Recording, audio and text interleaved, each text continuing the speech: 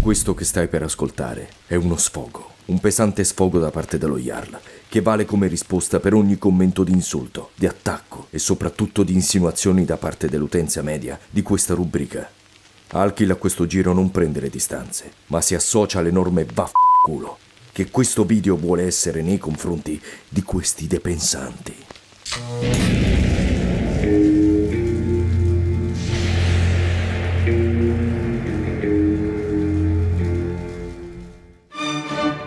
Oggi parliamo di politica, l'argomento più spinoso e complesso che si possa trattare sul web dopo la religione. Oh shit. In questi Jarl Talk sono sempre stato molto onesto sulle mie posizioni e lo sarò anche oggi.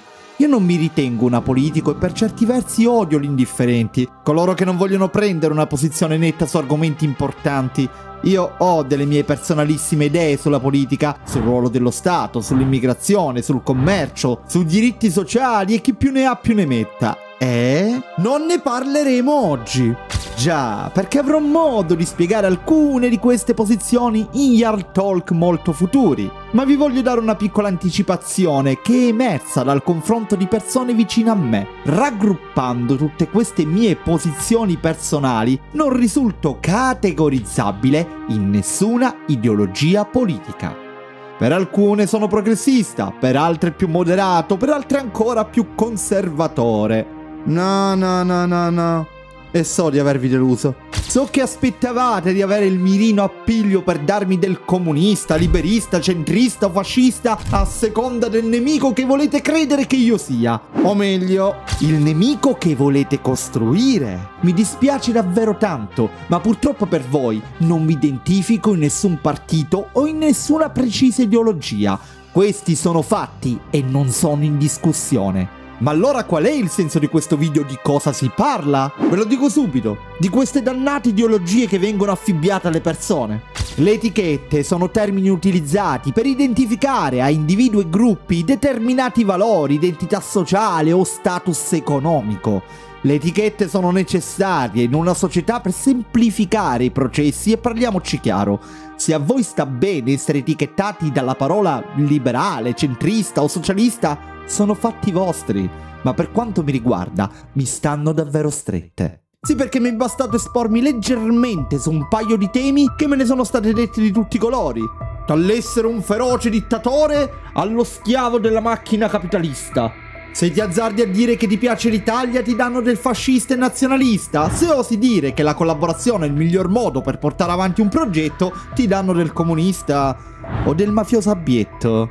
Se cerco di spingere il mio modo di pensare riguardo al concetto di persone tossiche, vengo additato come un maschilista tossico, ma se dico nello stesso video che c'è bisogno d'amore in questo mondo di merda e che ognuno è libero di amare chi vuole, mi viene dato dell'effeminato, vittimista e paraculo.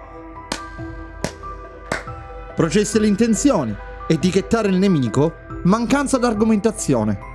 Capisco che sia complicato argomentare e dibattere sulle singole posizioni piuttosto che additare l'avversario nella fazione che più lo aggrada e finire lì la discussione. So che chi non è categorizzabile è pericoloso e certe persone, non avendo la capacità cognitive per comprendere un testo lievemente più complesso di un balletto su TikTok, entrano subito nel panico.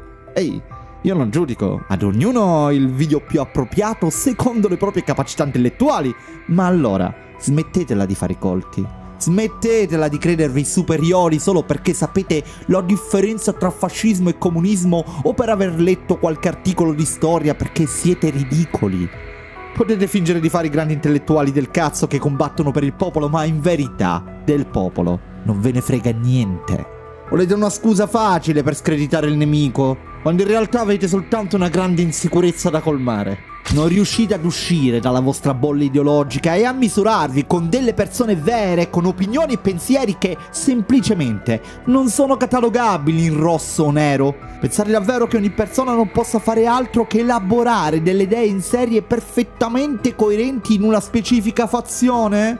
La realtà è più complessa di così. Siete solo schiavi che non hanno coscienza di esserlo. Leggendo i commenti in giro sugli altri Jarl Talk, so che vi spaventa che io non sia etichettabile in una precisa ideologia di partito, vero? Vi rode perché non potendolo fare, per criticarmi dovreste far lavorare il cervelletto argomentando nel merito ogni singola posizione, senza buttare tutto in caciara come siete abituati, no? Io vi chiedo solo una cosa, ma come cazzo vi permettete? Questa non è cultura, non è uguaglianza, non è pensiero critico, anzi, non è pensiero e basta. E non sono neanche stupito, questo modus operandi non è altro che lo specchio delle odierne discussioni sul web.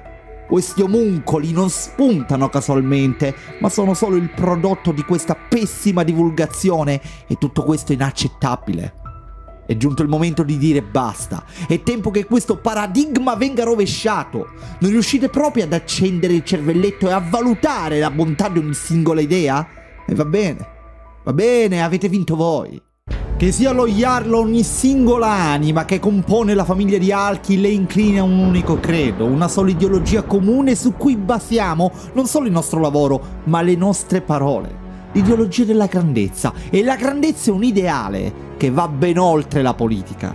Non è per tutti. C'è un motivo se non lavoriamo tutti con Alchill, ma tranquilli. Voi continuate pure a sentirvi orgogliosi nell'identificarvi nelle vecchie ideologie politiche del passato, che non avete mai veramente sperimentato sulla vostra pelle. Fregiatevi della vostra etichetta che vi rende tanto fieri e che non vi fa passare neanche per l'anticamera del cervello il sospetto che quegli ideali possano essere ripensati o rivisti in base a un nuovo contesto culturale e sociale. Ignorate pure le parole di Guicciardini, padre della storiografia moderna, sostenitore delle idee che non è possibile sovrapporre epoche storiche diverse a ideologie lontane nel tempo. Evidentemente non fanno per le vostre menti superiori. Ignorate pure, ricordando però che chi ignora la storia e non la studia è destinato a ripetere gli stessi errori. Siete adoratori della cenere. Solo questo siete. Utili idioti di chi si siede su una comoda poltrona in Parlamento, sorridendo della vostra militanza gratuita, pronti a difendere le peggiori posizioni solo perché così impone la mia ideologia. Siete un branco di pecore senza un briciolo di spina dorsale. Avete etichettato l'intero mondo per bene. Complimenti. Ora però lasciate che siano i grandi a cambiarlo. E mi rivolgo a voi che sostenete Alchill e che credete in noi e condividete questo nostro credo e pensiero. Se ci organizziamo, informiamo, lottiamo attivamente per migliorare il livello della discussione, non ci sarà più scampo per questi qua che infestano il web. Oh, scusatemi. Dimentico che chi commenta non riesce nemmeno a vedere più di un minuto di video. Forse mi sono dilungato troppo e visto che avete la soglia dell'attenzione di un pesce rosso... eccovi qui lo short che potete caricare su TikTok. Questi finti filosofi facinorosi senza faccia farfugliano farlocche frottole per fame di fama. I frustati fanfaroni fantoziani fingendosi fan e filantropi farciscono le loro frasi con fallacie falsificando i fatti, fabbricando filastrocche per favoreggiare fieramente i fedeli della loro fazione, che siano femministi o fascisti, solo per farsi fregio di forbite facciate fatiscenti che non gli competono. Fatevi un favore, faziosi fenomeni, finitela con le vostre futili fantasticherie fondamentaliste. Fermate la vostra feroce fratricida foraggiata dai vostri fantasiosi film e fate finalmente forfè. Vi state facendo fregare, fannulloni faciloni, frequentando forum di freak falliti su cui vi fossilizzate. Siete feticci, utili idioti, fanti facsimili dell'ideologia di farisei fanfaroni. Farete fiasco facilmente con le vostre fallimentari faide una volta colti in fallo, fidatevi. Fuggite dunque, fifoni fastidiosi, perché finché non finirò il fiato, resterò comunque sempre il flagello di voi fanatici.